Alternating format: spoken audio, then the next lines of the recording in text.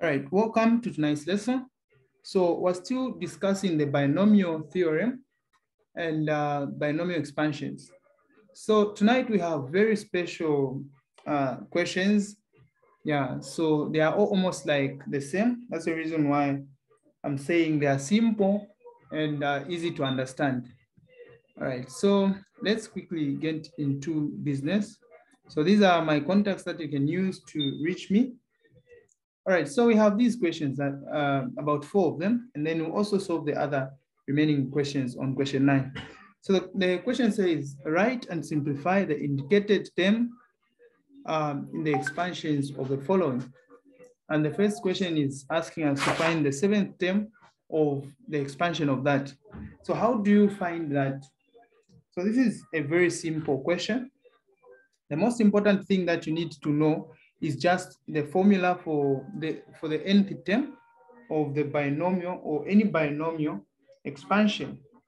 So the formula for the nth term is I gave you, I think that was yesterday. The nth term is given by n choose r, and then we have a n minus r, then b r. So in some books, where there's r, they use k, and where there's a, they use x, and then where there's b, they use y. So this is the formula we're going to use on almost all the questions that we're solving tonight.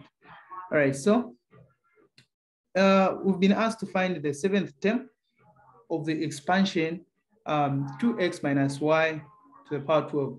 So finding the 7th term, we need first to find the value of r at the 7th term. So let us try to look at this expansion. So we're trying to look at this expansion. I'm going to put 3 here. Let me put 3. So the first term is going to be n, which is 3. So our n is 3 in this case. So we're going to have 3. Choose what? Choose 0.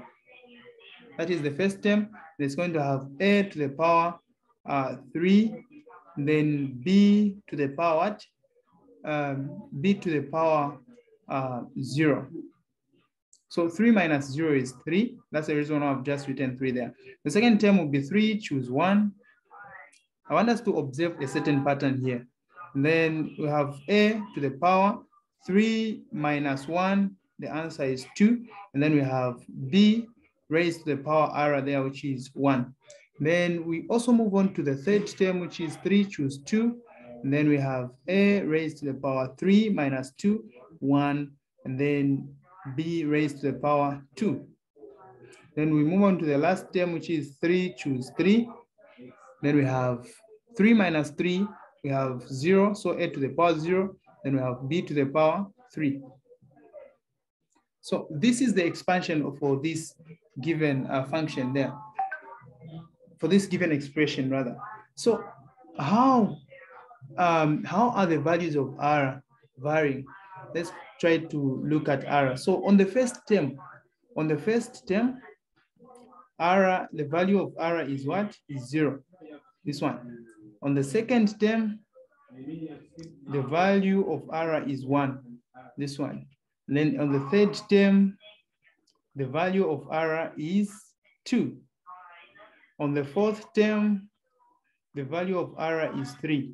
On the fifth term, the value of r is what? So if we continue, if maybe we had this raised to the power what? 12. So the fifth term will have the value of r, which is 4. The sixth term, the value of r will be what? 5. So the seventh term is going to have the value of r as what? As 6.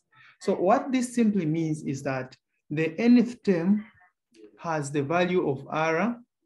So the value of r at any term is simply just equal to that. Okay, let me write it this way so that you understand what I'm going to write. So r at the nth term is going to be that term minus 1. So for instance, if we're trying to look for the value of r on the fourth term, the value of r on the fourth term, So we said R is equal to 3 at the fourth term. So let us try to use our formula. So the value of R at the fourth term, we're going to say R is equal to, the fourth term there we have 4. So I'm going to write 4 minus 1. The answer is what? 3. So the value of R on the fourth term is simply just 3. So this is the formula we're going to use to find the values of R on all the terms that we've been asked to find here. So let us quickly see how we're going to solve this. So I'm going to write two formulas here. The formula for the nth term, which is n choose R, A n minus R, then B R. Then the formula for the value of R, we're going to say the nth term minus 1. So these are the two formulas that we're going to concentrate on tonight. So to find the first term there, which is A, the first question there, which is A, they're asking us to find the seventh term of the expansion 2x minus y raised to the power 12. So to find the seventh term there, we first have to know the value of R. So we're saying R is going to be equal to 7 minus 1, which is giving us what? 6. So the value of R on the seventh term is simply just 6. So we can now find the seventh term. So the seventh term is therefore going to be equal to, the value of n is what? Is 12. The value of R is 6. Then we replace them in this formula. We replace the value of A and B in the formula. So the value of A is this one, the value of B is that one. So the value of A is 2x raised to the power n minus R. So this will be 12 minus 6. So n minus R is 12 minus 6 there. And then we have the value of B is negative 1. So we put negative y there. Then we raise this to the power what? R, which is 6. So we can do the simplifying here. So simplifying this expression will give us what? We're going to have 6 times 5 times 4 times 3 times 2 times 1. Then on top there, we're going to have 12 times 11 times 10 times 9 times 8. How many do we have? 1, 2, 3, 4, 5, 6. 1, 2, 3, 4, 5. So we also have times 7 there. So we can cancel out the factors there. We know that 4 can go into 8 2 times. Oh, before we begin to do that, let me also write other things. Other things this side. So this side we also have what? 2x to the power. So this is 2x to the power 12 minus 6, give us 6.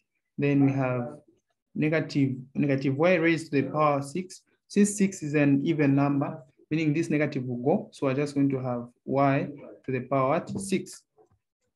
So if the power is an odd number, and you have a negative inside there, it means that the solution that you're going to get should have a negative. Okay, so this is what we have. So let us simplify this part. We know that 5 can go into 10. How many times? 2. 6 can go into 12. How many times? 2. 4 can go into 8. How many times? 2. 3 can go into 9. How many times? 3. 2 can cancel with that 2. Then we multiply what we have remained with on top. So we have 2 times 11, and then times 2, times 3, then times 7. Then we have 924. So we have 924. Then 2 raised to the power 6 is 64. So we also have 64 x to the power 6. And then we also have y to the power 6. So the seventh term, we just have to multiply that. So 924 times 64 gives us 59,100, and so we have 59,136. Then we have x to the power 6, y to the power 6. So this is the seventh term of that expansion. Yeah, so I don't know if you have any questions before we can move on to the next question, which is part B. Do you have any questions? Okay, so we proceed to part B. So Part B is asking us to find the 9th term in the expansion of 2 plus x over 2 to the power 15. So how do you solve this one? So this one is also simple. First of all, we find the value of r. So r is equal to the nth term minus 1, and r will be 9 minus 1, and this is going to give us what? 8. So the value of r is 8. So now to find the nth term is given by n choose r, then a n minus r, then times b r. So we just replace the values in this formula. So the 9th term is equal to, the value of r there is what? Is 15. And then the value of, the value of n is 15, the value of r is 8. And then the value of a is 2 raised to the power 15, which is n minus r there. So 15 minus 8. Then we multiply it with b, which is x over 2 raised to the power r, which is 8 there. So here it's just a matter of simplifying. So we say 8 times 7 times 6 times 5 times 4 times 3 times 2 times 1. Then on top there we also write 15 times 14 times 13 times 12 times 11 times 10. So we have 1, 2, 3, 4, 5, 6, 7, 8. 1, 2, 3, 4, 5, 6, 7, 8. So we can see this 8 and that 8 will cancel. Then we also have this 6 into 12, it's 2. 5 into 15 is 3. Then 7 into 14, 2. Then 4 into, okay, we can say 2 into 4, 2. 2 into 10, 5. 2 and that 2 cancels. Then 3, 1, 3 into 9, 3. 2, 1, 2 cancels.